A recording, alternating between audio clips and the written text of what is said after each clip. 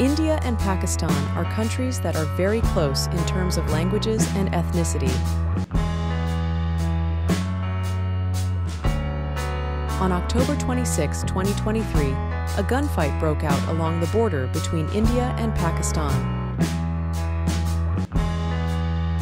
The Hindu Times, an Indian media outlet, reported that Pakistani troops fired and shelled indiscriminately, targeting at least 5 Indian posts along the northern Jammu-Kashmir border, injuring 2 guards and 1 civilian.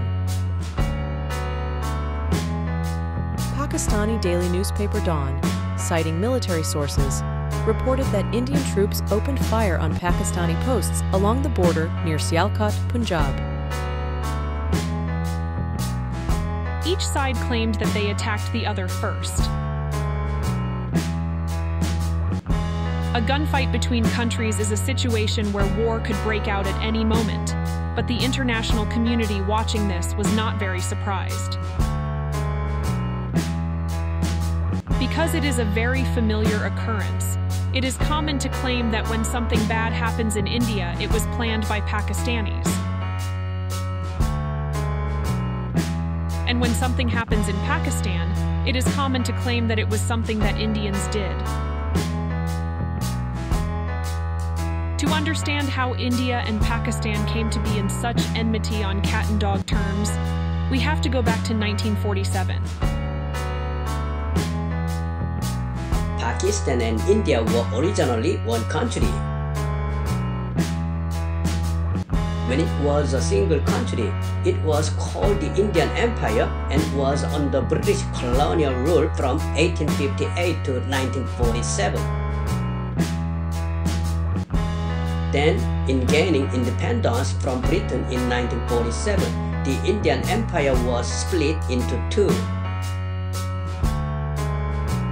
The reason was religious conflict, and originally, India was mostly made up of Hindus.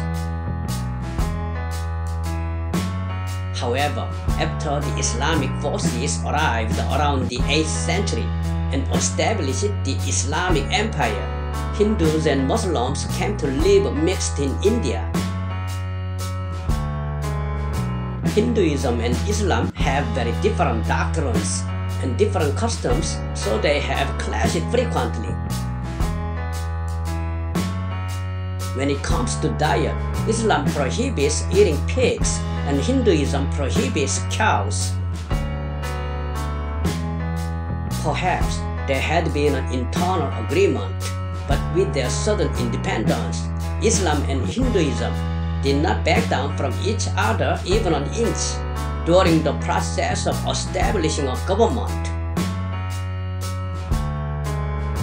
In the first place, Pakistan had been demanding independence even before it happened. So it is not that they did not back down, but rather that they did not want to form a single country from the beginning. Many countries were divided by political ideology during the Cold War, but the Indian Empire was divided by religion. Regarding political ideology, people can argue which side is more efficient to a certain extent, but with religion, there is no solution because both sides believe that their gods are right. In the end, only 2 months after independence, the first India-Pakistan war broke out over the Kashmir region. The Kashmir region can be seen as the spark of the Indian-Pakistan conflict. The reason Kashmir became a battleground between the 2 countries was because the region's leaders were Hindus, but most Kashmiri residents were Muslims. Although the leaders returned Kashmir to India because it was Hindu, there was a huge backlash from Islamist residents inside Kashmir. Only a short while after, Kashmiri Muslim residents took to the streets demanding a return to Pakistan. India sent armed forces to the Kashmir region to suppress the people, which was also an opportunity for Pakistan. Pakistan sent troops to occupy Kashmir under the pretext of protecting Muslims in the region. As a result, in October 1947, as mentioned earlier, just 2 months after independence, India and Pakistan fought the first war over the Kashmir region. However, the outcome of the war was no one's victory. Through UN mediation, about 2/3 of the Kashmir region was taken over by India and became the Indian-administered state of Jammu and Kashmir.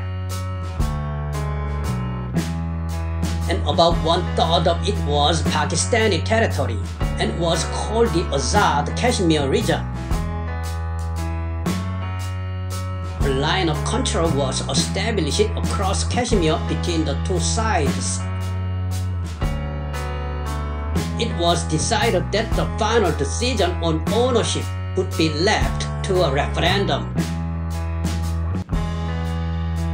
However, since most of the residents are Muslims and the outcome is obvious, the Indian government has not yet held a referendum. It seemed like there would be some peace, but in 1965, armed conflict broke out again over the sovereignty of the Kashmir region, leading to the Second Indian-Pakistan War. The Second War ended with a ceasefire mediated by the Soviet Union. The fact that the First and Second Wars occurred predicted that a Third War could also occur. The Third Indo-Pakistan War broke out in 1971.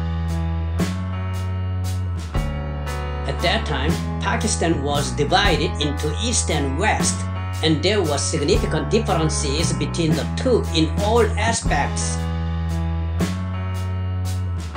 East Pakistan was established by Muslims in the Bengal region, but it was a time when all real political power was held by present-day Pakistan. East Pakistan was like a colony. Problems arose after a tragic cyclone struck East Pakistan. In 1970, a devastating cyclone occurred, causing most of East Pakistan to be submerged. At this time, 300,000 to 500,000 people died, and the citizens of East Pakistan were filled with anger. Citizens of East Pakistan thought that the central government located in West Pakistan was negligent in responding to the disaster. The cyclone triggered an independence movement in East Pakistan. To stop the independence movement, the Pakistani military carried out a coercive crackdown. They suffered severe damage from the cyclone and did not have basic necessities such as food. However, the government suppressed the situation, and people thought that they could no longer live in a country called Pakistan. The damage from the cyclone and the government's oppression resulted in many refugees whose destination was India. However, at that time, India was also a poor country separated from Pakistan and had a difficult time accepting Muslim refugees. There was no capacity to accommodate their large numbers. However, when the Indian government thought about it carefully, the independence movement was beneficial for India because if East Pakistan became independent, Pakistan would be divided into two. The refugee issue was also justification So although Pakistan was opposed, India intervened for the sake of East Pakistan's independence. Due to these circumstances, the Third India-Pakistan War broke out in 1971. India led the war to its advantage with its overwhelming military power, and Pakistan, which was located far from the main front, suffered defeat. As a result, East Pakistan gained independence in December 1971, and Bangladesh was created.